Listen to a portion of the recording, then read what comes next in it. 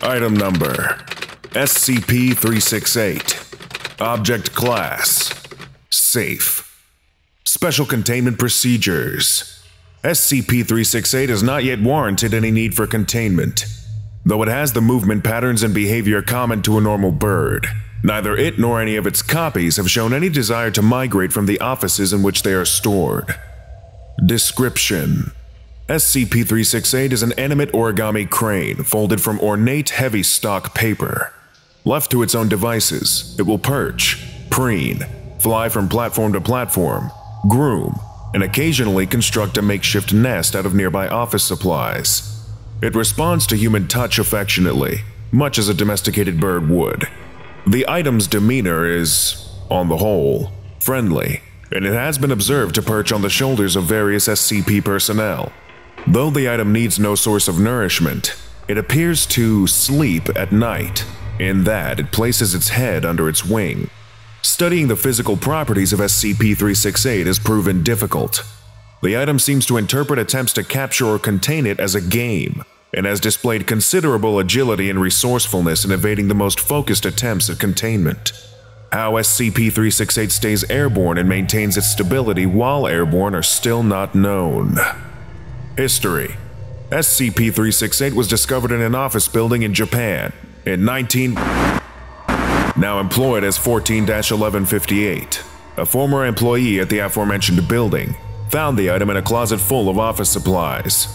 Upon discovery of SCP-368, 14-1158 managed to gain its trust in order to move it to a more secure location. Psychological evaluations of 14-1158 indicated her to be of sufficient mental stability and acuity to warrant a position within the SCP Organization. Cross-SCP Warnings: it is recommended that SCP-368 be isolated from SCP-529 and SCP-530, as contact will almost certainly alarm all three SCPs. Addendum 022. On date undisclosed, while housed in Research Sector 15, SCP-368 began displaying unusual behavior. Instead of its normal routine of human interaction, grooming, and play, it began hovering over a photocopier, flattening itself whenever SCP personnel approached. Dr. placed SCP-368 into the photocopier and made a copy, upon which another sheet of paper of identical pattern but different hue emerged from the copier and promptly folded itself into a shape mimicking that of the original.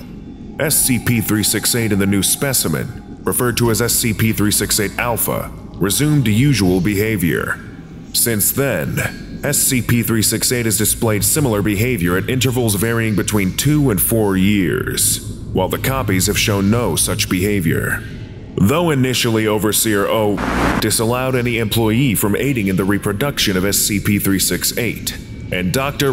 was reprimanded for his action, remarkably high employee morale at Research Sector 15 led to the introduction of the progeny of SCP-368 at further SCP facilities. Lesson complete.